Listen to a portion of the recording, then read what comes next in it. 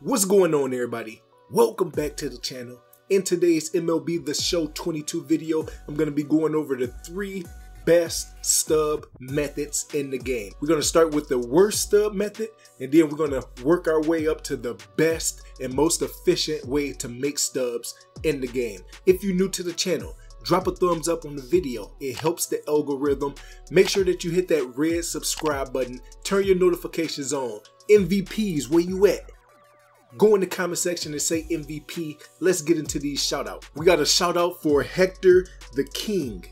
We got a shout out for D Money YouTube. And we also got a shout out for your cool friend and KC Orby. If you want a chance to be shouted out, be active on the channel, drop a thumbs up on the video, and go ham in the comment section. Let's get into today's method. If you're looking for a super fun and easy way to earn extra money, follow me on Underdog Fantasy and use code FATDollars for a deposit bonus up to $100.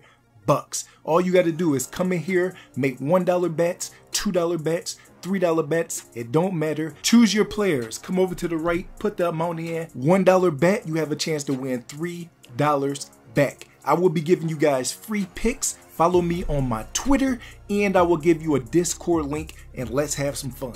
All right, so the least efficient way to make stubs right now is flipping on the market, because the market is constantly every 7 to 10 minutes fluctuating. So as you can see right here, I was buying the Jordan Walkers for $13,000 and he was selling for about $16,400. Then by the time my purchase order went through, he went down to $15,000, so I was only able to make about 250 to 300 stubs. But right here, this Jim Palmer I was able to buy for $7,825, sell for $9,335, and make little over 1,000 stub profit. Now this same card right here went down to about 4,700, 5,000 stubs. So once you find a nice gap, try to look for 7 to 1,000 gap in between, and then try to stay around the 2,000 range for the taxes.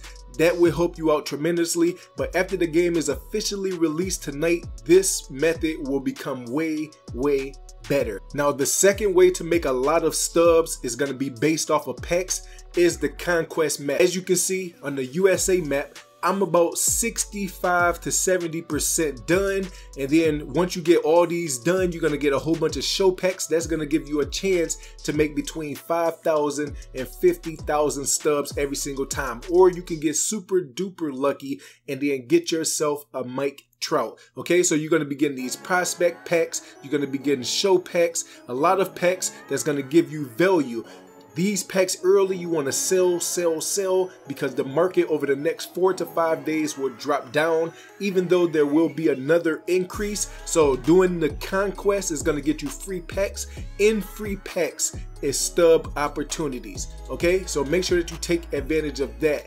Now with them packs, as you can see right here, you come to the packs. We go to these packs. I got 15 show packs so far. 1 balling is a habit, and then my face of the franchise packs from playing the conquest, and my ball player, which is the #1 method. The ball player method is the #1 method, and we're going to get into that right fast. Now I'm going to break down how to exactly set this ball player up so it can be just like mine. I am using a starting pitcher. You're going to be getting about 3 to 3,500 XP every 7 to 8 minutes. You're going to be getting 27 to 32,000 XP every single hour. And then on all these tiers right here, you go to your ball player, you go to loadout, and you come down here to program. This is very fast. I'm only 7 away from getting to the next silver tier. That's going to give me more XP, and then on all these little things right here is more stubs. The higher you go up from bronze to silver, silver to gold, gold to diamond, is going to be even more and more. So right here it will start being at 8,000 XP every single time. Now for the pitcher, it's super fast. You're going to get 3, 6, 9, 12 every time that you play. 10 strikeouts is 3, 6 innings pitched is 3, 3 putouts 3 assists. Now these are non-repeatable down here. You're gonna get this 30 right off the rip, okay? But this right here is gonna be 12 every single time that you play. So 12, 12, 12, 12, all the way till you get to 100. Now the better your guy get, the more strikeouts he's gonna have, and then you can exit out after the 6th inning. So you don't have to play the full game until they take you out. As your guy gets better, you can take him out after the 6 innings, and then all this will restart. So you will begin your 12, your 12, your 12, and every 5 to 6 minutes, that's a game. And in the first hour and a half, hour and 45 minutes, you should be through each tier. So about 3.5 hours total, you should be all the way almost end with the gold, or you should be close to the diamond. All right, so we are in the top of the 6, picking up right here, and I'm just throwing these super fast pitches that's moving. I'm going to show you exactly how to make your ball player exactly like mine is right here. So we need another strike to get out of this inning. Boom. Okay, so he makes contact. We are up 5-0, got the best roster in the game. It's going to help speed up the process. Now, we're going to come right here so we can get max XP. So we in the 7th. After this inning, I'm going to simulate, try to get another 1 or 2 strikeouts. Your pitch is going to be kind of slow in the first 45 minutes, around 90, 92 miles per hour. But then in about an hour and a half, you should be at 94, 95 miles per hour like I'm doing right now. And then they have perks that later on when your guy get tired, he gets a little more speed on his pitch for some reason. So that's one of the perks that I'm using right now. And then I'm going to show you exactly how to make this ball player that I'm using, throw this little sidearm, the best pitches to use, and all that type of stuff in tomorrow's video. So make sure that you drop a thumbs up if you want that. And then right here, we're just trying to get this last strikeout, and then I can simulate to the end. So he does get a hit. We're going to throw him out right there. Boom. End of the inning. Takes about 6.5 minutes at the most. Now we're going to come over here to exit because that was the last part. We're going to go ahead and skip this, get all the way to the end of the game. Everything up to where I exited at is going to count. So I get 1,641 XP for the gameplay. Now, that's for the gameplay. Then you also have the XP tiers in the program. Okay, so that's where you're going to be getting them big bonuses at, and you're going to get that about 4 or 5 times. So we get 3,641 XP plus an extra 1,019 stubs right there, and we get our next archetype.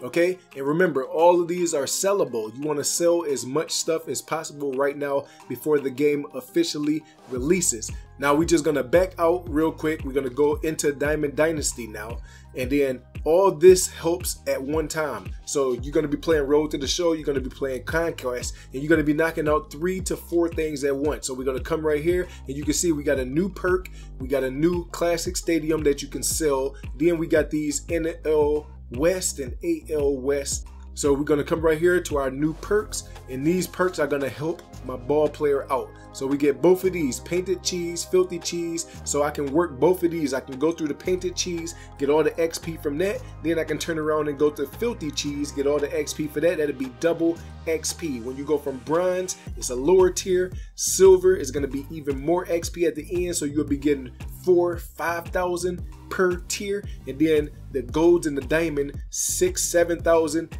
8,000 XP. So 8, 16, 24, 32. That's when you start getting a lot of XP per hour. 40, 50,000 XP per hour. Okay, so these face of the franchise right here at the bottom say sell now, but I don't think you can really sell them. So we got that one right there. Not the worst, but he is a good player. That means that if you have somebody out of your packs in a certain position, you can sell them off and then keep the non-sellable. I think this is the bat catcher. This is probably one of the worst ones, I think. Is it him? Let me see. Okay, no, so that's the other bat catcher. So he's not as bad as the guy that I was thinking, Sean Button or something like that. So right here, you got this bat catcher right here that you get for free, 29,100. I don't think you can really sell it, but it does pop on there. You're gonna get this classic stadium. Here's another free stub, so you can pick that right there. That's another 1,200 stubs. So this is by far the best stub method. I'm gonna keep all my packs. Only time I open my packs is when I finish Conquest and I have at least 40 packs. I feel like 40 packs, I'll give you a chance at 1, maybe 2 diamonds. Might can get something glitchy. If you're ready for the ball player setup, drop a thumbs up on the video, and I'll see y'all.